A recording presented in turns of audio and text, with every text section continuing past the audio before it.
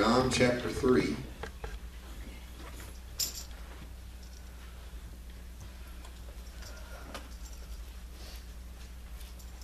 Seems like I preached from John chapter 3 the last time I was here a couple of weeks ago.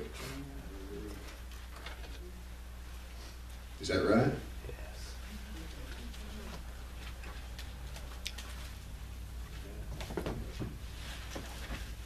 Hallelujah.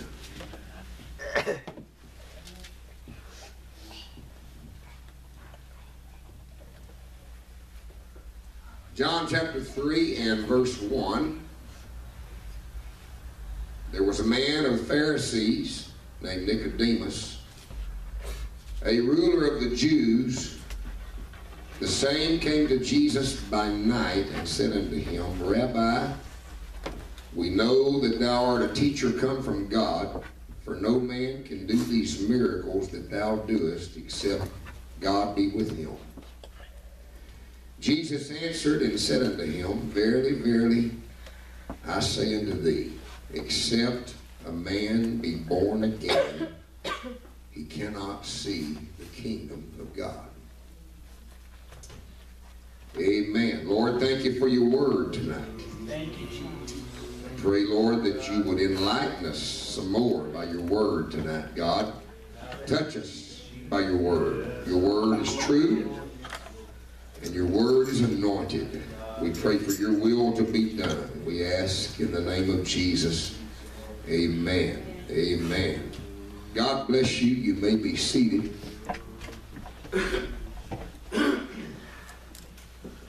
I want to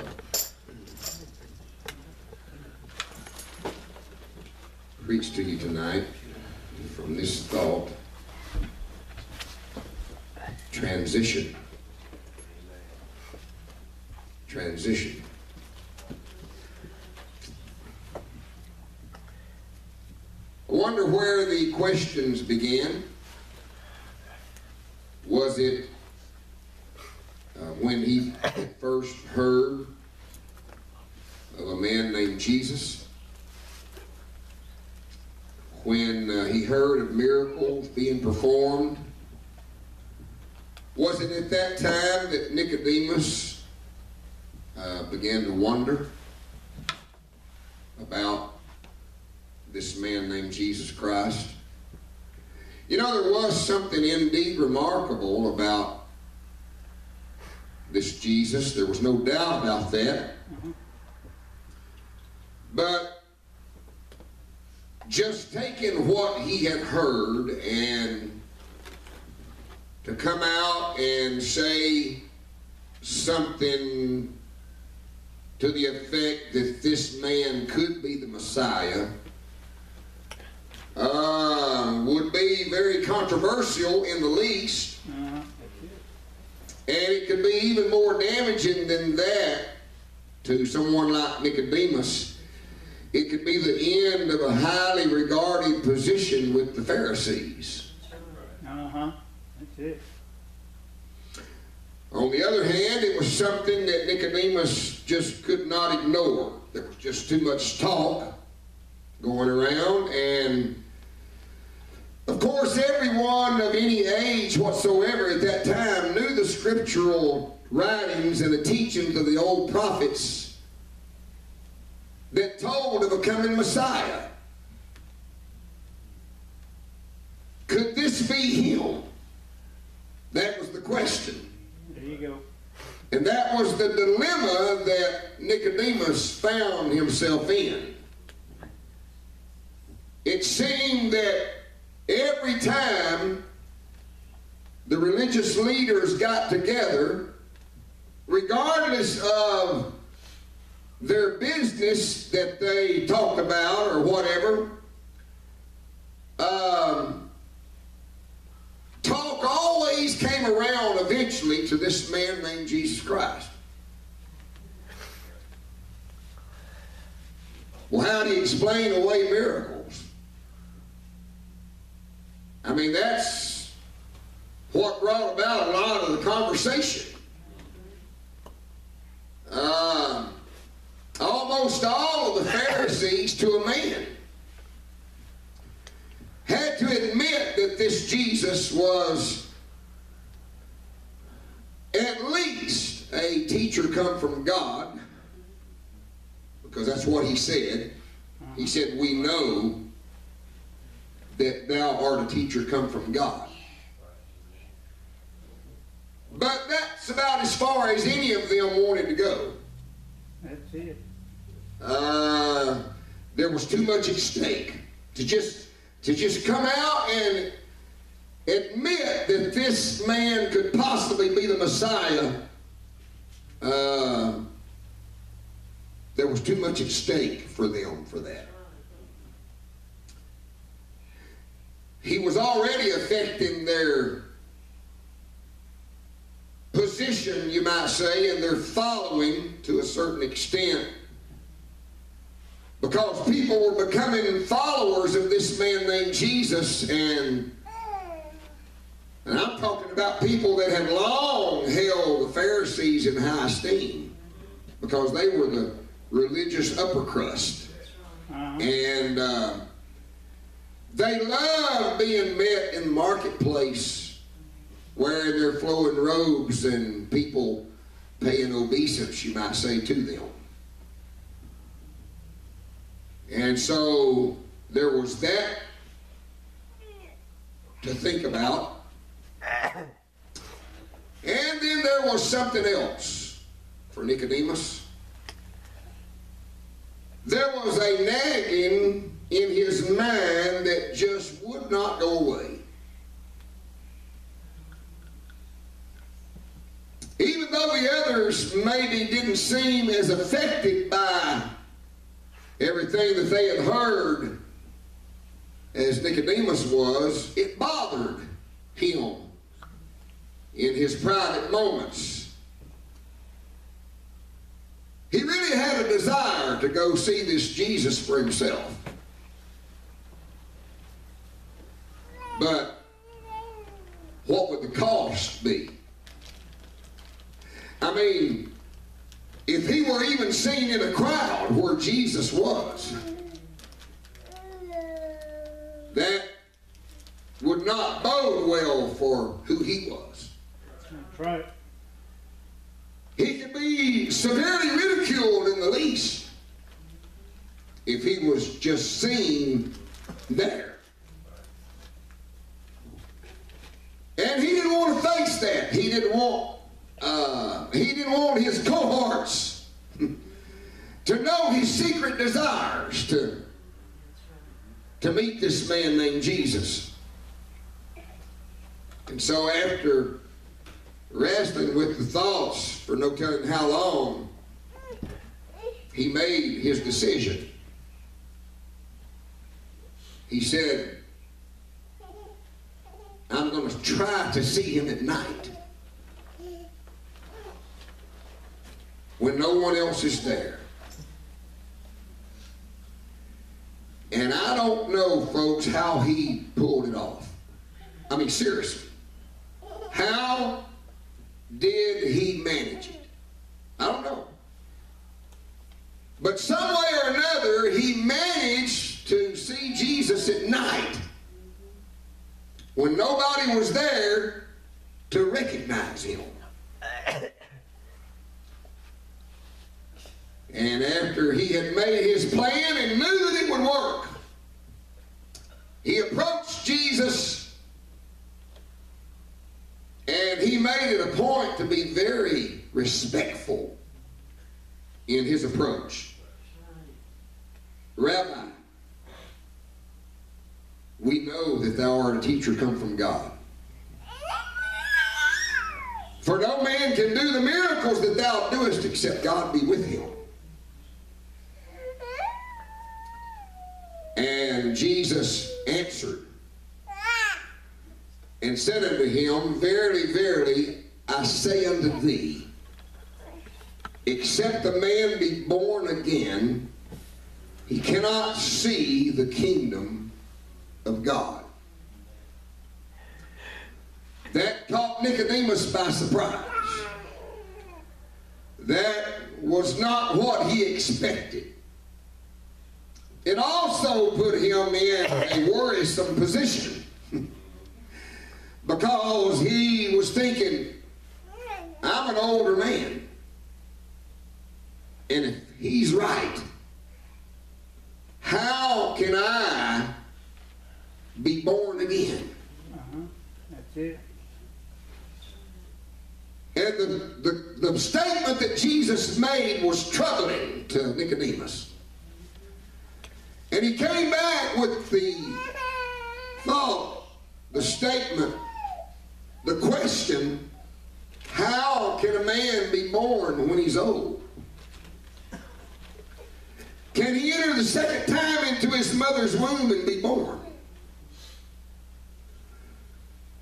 And then Jesus added a little bit more to it. Verily, verily, I say unto thee, except a man be born of water and of the Spirit, he cannot enter into the kingdom of God. He's got Nicodemus' full attention. That which is born of flesh is flesh, and that which is born of spirit is spirit. Marvel not that I said unto thee, you must be born again. The wind bloweth where it listeth, and thou hearest the sound thereof, but canst not tell whence it cometh or whither it goeth. So is every one that is born of the Spirit. And this conversation that was taking place was shaking Nicodemus to his core. That's it. Amen. It was not what he expected at all. He was getting more than what he came for, which is what happens often in an apostolic service. Amen. A lot of times people get more than what they come for. That's it. Amen. Nicodemus just came for a casual conversation. Maybe to put some of his questions at ease. But he ended up getting his boat loaded. Amen. Amen. And it was a life-changing thing. Of course, you know how long the conversation was, because when I was here a couple of weeks ago, I talked about this. And I talked about that even on down to John 3:16 and past John 3:16, it is one of the longest recorded conversations of Jesus having with a one-on-one person. And it was a life-altering event. Because when you are in the presence of one such as Jesus, like Nicodemus was, when the conversation is directed directly to you, as it was Nicodemus, you don't walk away from something like that and just forget it. You don't walk away from something like that and just brush it under the rug. Amen. I seriously doubt Nicodemus got any rest the remainder part of the night. I submit to you that probably when Nicodemus went home, he lay on his bed with his eyes wide open, playing the conversation over and over again in his mind, because he had looked forward for quite a while to meet this man named Jesus, and he pulled it off. He had that conversation with him, and now he cannot get it out of his mind. And actually, he's got more questions than he's got answers now. Not questions about necessarily what Jesus said, but probably questions about what am I going to do about it. There you go. Amen?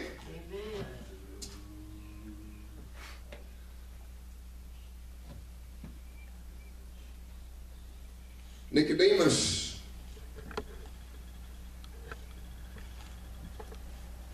is a character that we preach about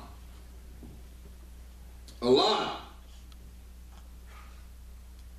But when he walked away from that conversation that night with Jesus, he had something gripping his heart.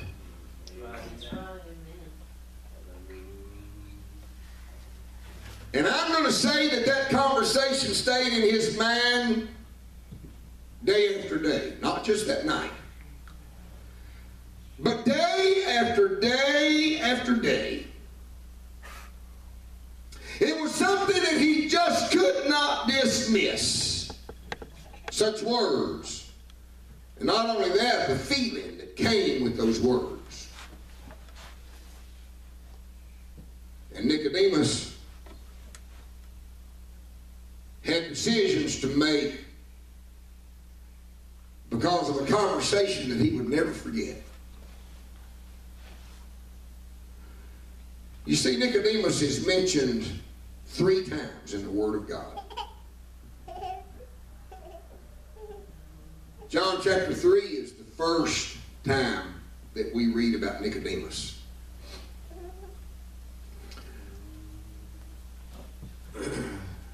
The second time that we read about Nicodemus is a few chapters later in John. In John chapter 7. And once again, it is nestled in verses that we talk about a lot. Just like we do John chapter 3. But in John chapter 7, it basically starts, or I'm going to start with verse number 37, where it says, "In the last day, that great day of the feast, Jesus stood and cried, saying, If any man thirst, let him come unto me and drink. He that believeth on me, as the Scripture has said, out of his belly shall flow rivers of living water." The next verse, 39, it explains what Jesus was talking about. "This spake he of the Spirit, which they that believe on him should receive. For the Holy Ghost was not yet given, because that Jesus was not yet glorified." Now, normally that's where we stop reading. Verses 37, 38, and 39, they're Pentecostal candy sticks. Amen? We use those verses a lot because we know that those verses are telling us about the Holy Ghost is that river of living water. Amen. And it's also telling us that if somebody really and truly believes on him, that that's what's going to happen to them. That it's going to be rivers of living water flowing from their innermost being, which is the Holy Ghost. Amen. But you see, if you just keep reading for a few verses, many of the people, therefore, when they heard this saying, said, "Of a truth, this is the prophet." Others said, "This is the Christ." But some said, "Shall Christ come out of Galilee? Hath not the Scripture said that Christ cometh of the seed of David, and out of the town of Bethlehem, where David was?" So there was a division among the people because of him. He was really on their minds, wasn't he? Uh-huh. I mean, all the talk was about Jesus Christ and what he was saying. Verse 44, "And some of them would have